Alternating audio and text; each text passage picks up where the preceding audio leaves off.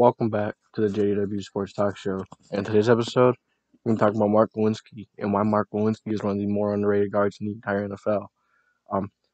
Mark Glowinski, drafted in the fourth round by the Seattle Seahawks and quite a few years back, and didn't really make the cut for Seattle. But, he gets cut, and the Colts claim him off waivers, and he never looks back, and he becomes one of the best guards in the NFL. Not one of the best guards in the NFL, but, a really good guard nonetheless. An amazing run blocker. He's a mauler in the run blocker. He will run anyone over. He's really good at pulling, and he's also an amazing pass blocker. Very underappreciated by Colts fans and the entirety of the NFL. And if you want to talk about underrated, if you have to guess, put it down in the comment section before I say it. How many sacks do you think that Mark Glowinski gave up in the past 3 years with the Colts? He allowed a total of 5 sacks in the last 3 years. I'll tell me another guard that you know of that no one else talks about, but he's only allowed 5 sacks in 3 years in the NFL. Really underrated guy. Like I said, really underrated. Not talked about enough. He's a mauler in the run game. He's fearless. He's not scared of anyone. He will go over and he will play anyone just like Big Q. He has the same mentality of Big Q. And like I said, he's an amazing pass blocker as well. Not as strong in pass blocking, but at the same time, he's still an amazing pass blocker. Like I said, 5 sacks allowed. 5 sacks allowed in the past 3 years. And Quentin Nelson has allowed 3. So let's put that into perspective. Quentin Nelson has allowed 3 sacks over the last 3 years. And Glowinski allowed 5.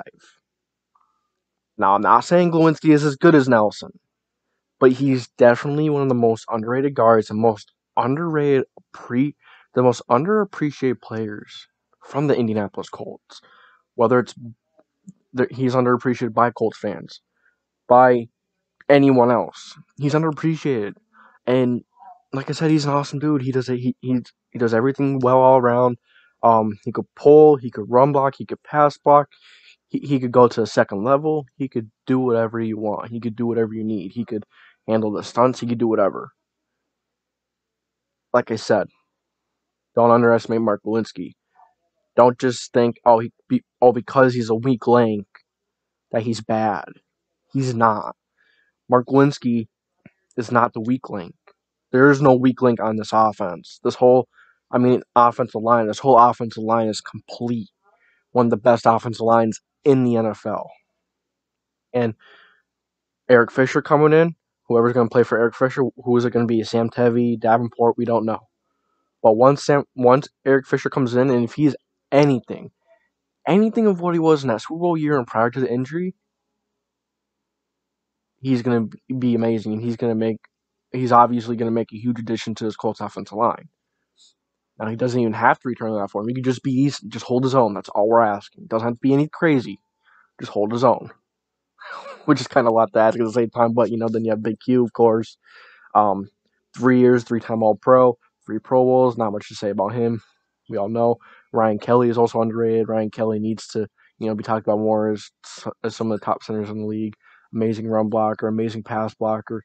Then you go to Glow. Talked about Glow. Go to right tackle. Go to Braden Smith, one of the most underrated right tackles in the game. At first he did struggle, but, he did move from guard to tackle, and it's always difficult learning a new position, nonetheless changing positions that you've never played before in the NFL, and he ran with it, and he never looked back, just like Glow did when the Colts signed him off of waivers. So that's all I have for you guys today.